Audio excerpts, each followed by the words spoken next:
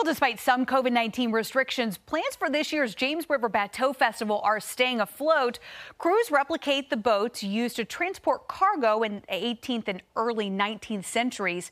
The week-long event starts at River Edge Park in Amherst, June 19th, and then it finishes at Maiden's Landing with stops along the way. Organizers tell 10 News they anticipate a normal crowd of several hundred people, though participants say they'll have to adjust to restrictions enforced by Lynchburg City leaders. Typically, we'll float across the river to Percival's Island, and there's a festival there normally. But because of COVID and restrictions, they're not going to allow us to use Percival's this year, as of right now.